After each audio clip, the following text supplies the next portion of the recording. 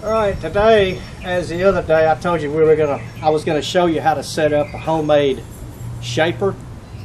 And this is basically what it looks like. Got a 2-horse motor down here. And then I've got a 4-inch cutter on top. We've got some pillow block bearings in here. We've got the shaft. And then, of course, we've got our mount for the motor. So the first thing I want to talk about is, we'll start with the motor. What I've done is I've taken just a regular short piece of plywood. I've mounted the motor on it. I've just found a couple of 4-inch door hinges, mounted all that together. And then at the top, this screw is the adjustment so that you can adjust the belt from the motor to your shaft pulley. On how fast you want your cutter to turn, it amounts to the pulleys that you put on here. This one I have a 5-inch pulley on the motor. I've got a 2.5-inch pulley on the shaft, and with that, that's a 2-to-1 ratio, which is going to mean that the motor turns 3450, the cutter is going to turn around 7,000. All right, now we're up here with the main part of this shaper operation. We have 2 pillow block bearings, and that's P-I-L-L-O-W block, B-L-O-C-K, pillow block bearings. And then we have this shaft that goes through it. Then we have some nuts, but let me discuss the pillow block bearings first.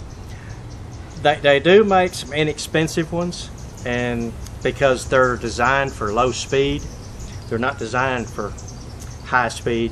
So you want to buy some. You don't have to buy the most expensive ones like for an aircraft or anything, but you do want to buy something that I would say is probably about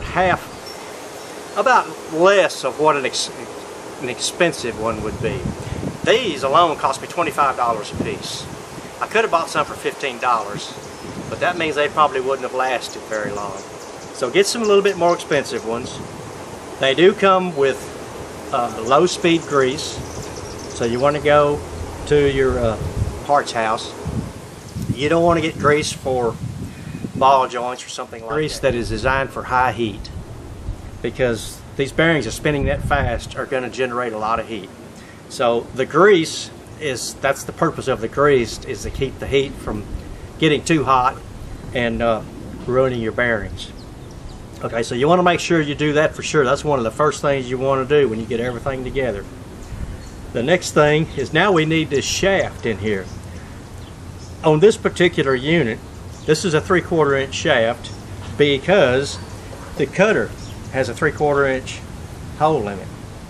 And so I did that so that it could be adjusted with this bottom nut. Now there's another shaper I'm going to show you that's a little bit different setup than this, and there's a reason for it. But this is the only one that I do that I change these cutters, and there's such a dramatic distance in them that I needed the extra adjustment. But back to the shaft, you need to get a 3/4 inch shaft.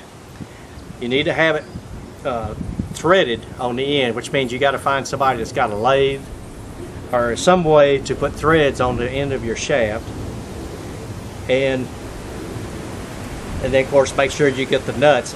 Now I found out that fine threads are going to be better than the coarse thread that I'm using here.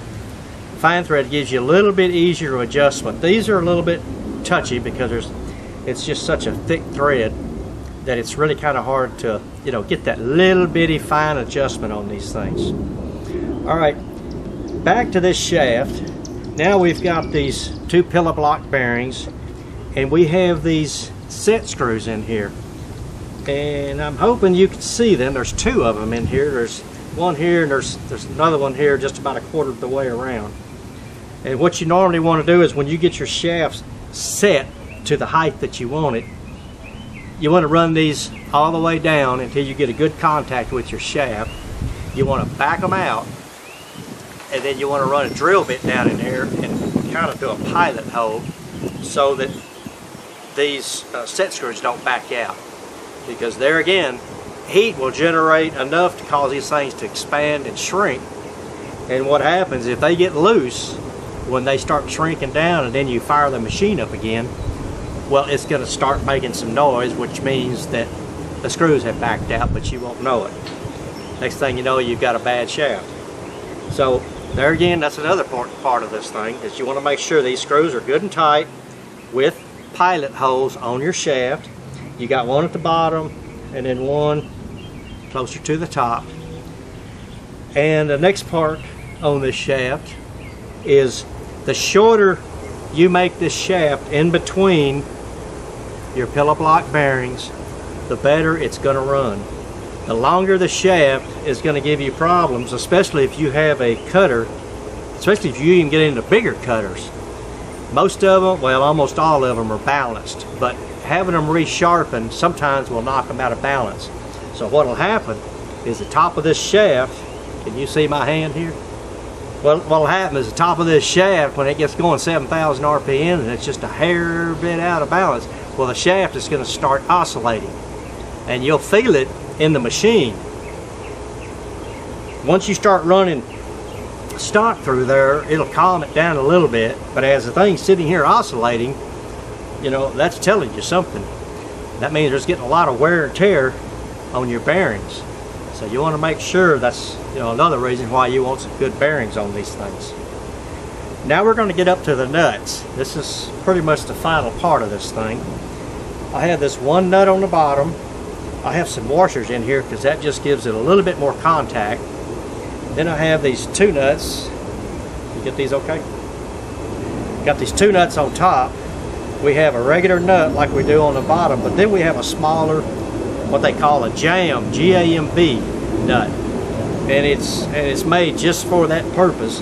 What it does, it jams itself against this top nut, because what would happen if we didn't have that jam nut on here, these two nuts, as this thing is making contact with lumber, would be trying to work its way down the shaft, which means it'd be digging into more and more. Of course, the more it digs into it, the more it's going to spin down. So you put this jam nut on here to lock these things down. Now, one of them, on the bottom nut, on one of them I had a Allen set screw in one of the nuts, but that didn't seem to work very well. I think it probably may have knocked something a little out of balance. Anyway, I got rid of it and just used a regular nut, and it seemed to work a lot better. So I don't know, that's something you can experiment with, something that you can lock your bottom nut down.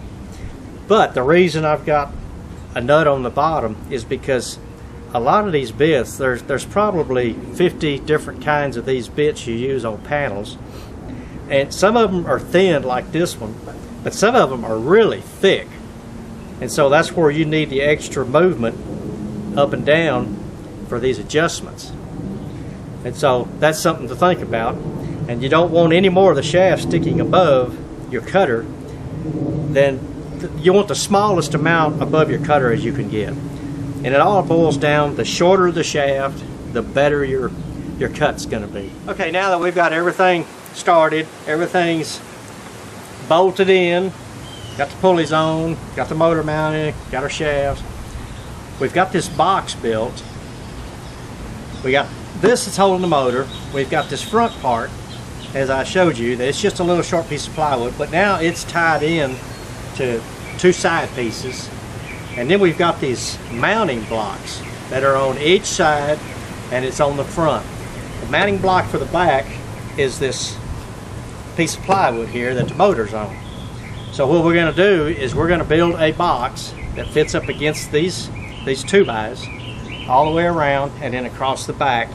And this is going to give us the height that we want to use for working. In other words, we want the working height that's comfortable for us.